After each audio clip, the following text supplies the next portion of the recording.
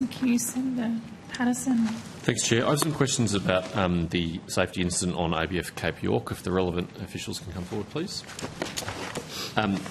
Nick McKenzie on 60 Minutes reported in June that there was a fire and played some CCTV footage showing that fire and reported that the boat, which was on patrol, had to return to Darwin for maintenance. Is that accurate?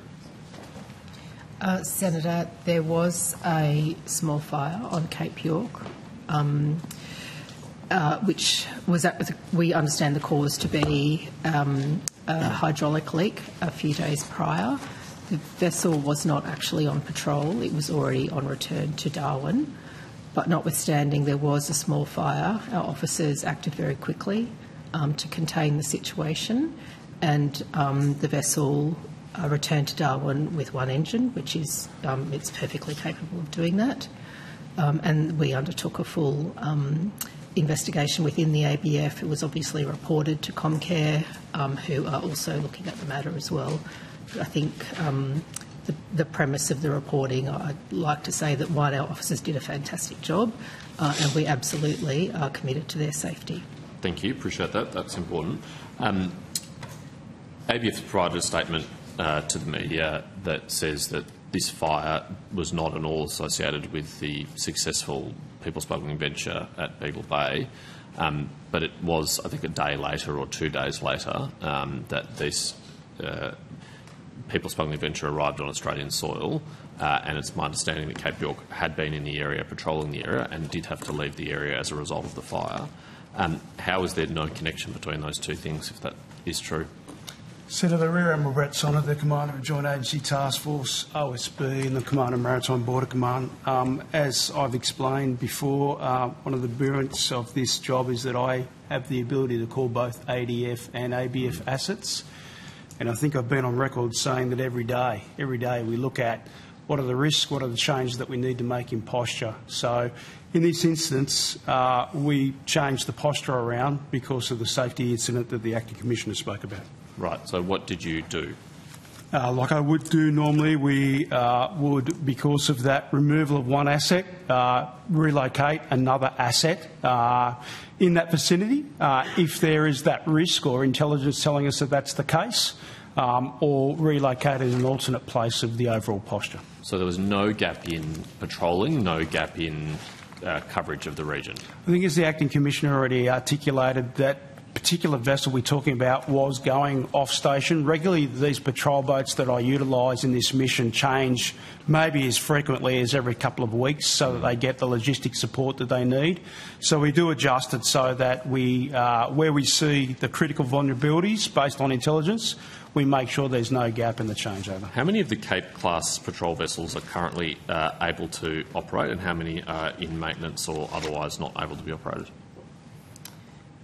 So, Senator, we certainly, and I might take the details on notice, but we've certainly got one vessel that's in depot-level maintenance at the moment. Yep. And we have 8 Cape classes, as you're most likely aware. They are not always on operations. They have to come in for refuelling, refitting, maintenance, general maintenance, recrewing and the like.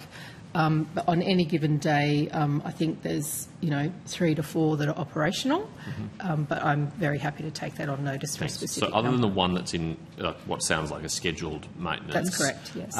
There are no boats that are not currently operational because of technical issues or any issues with the boats. Not that I'm aware of, Senator, but I will confirm that. Thank you. That would be helpful. Rear Admiral, you mentioned that you can supplement the Cape facilities with naval vessels and other facilities. How often do you have to do that? Well, on an everyday basis, as you know, Senator, I have both ADF and ABF vessels available. That's how we provide that national assurance. And I think I've been on evidence here before that we have an enhanced posture that's running out of predominantly the northwest because of reasons and matters you've spoken about. Yep. And that has given me some extra sort of capability. How many ADF vessels are you currently utilising? I'd have to take that on notice, but generally we don't talk specifics because we don't like to talk about how many numbers we have because, you know, it's been a long-standing policy. We don't talk about numbers. It gives away details. But I have extra support from Navy at the moment than what I would normally do, as I do from Air Force. Is it true that there are frigates patrolling in the region on Border Force missions? There has been cases where there has been frigates, Senator, yes. Right at the moment, there is a case of one. Okay.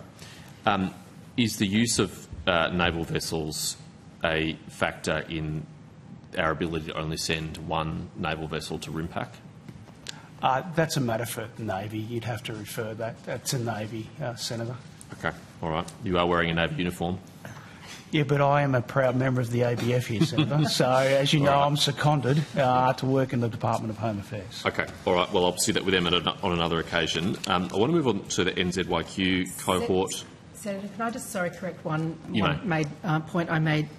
There is a second vessel that has started depot level maintenance in March this year. Okay. So there are two that are like that. At the last estimates, I responded to a question where I reflected the fact that we received the vessels over 2013 to 2015, so they're going into their second 5-yearly depot level maintenance. Thank you.